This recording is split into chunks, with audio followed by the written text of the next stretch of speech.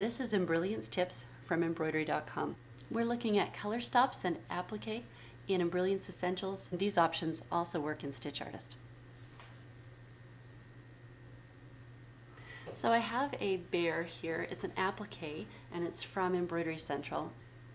I can click on the plus in the Objects pane to show all of the objects in this design. Now you can see that this design isn't recognized as applique in Embrilliance right now because of the way the color stops were entered, but I can change that and I'll show you how. First of all, I actually want this bear to be a polar bear, so I'm going to change the color of the thread by clicking in the color swatch in the properties area below. Switch it to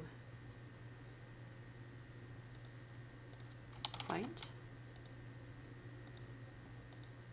Now you can see that that placement mark for my fabric has changed to white. Now I can also do a preview of my applique fabric.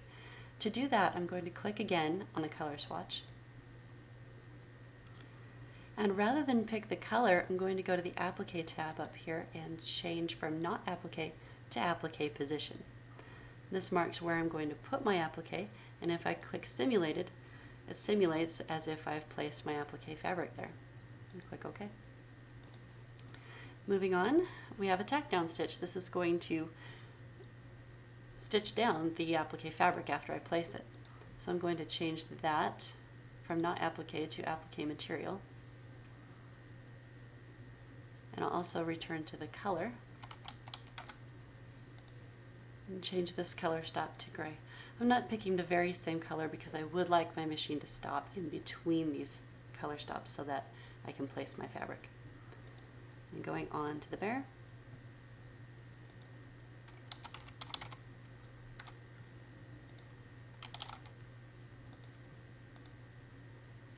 Picked white.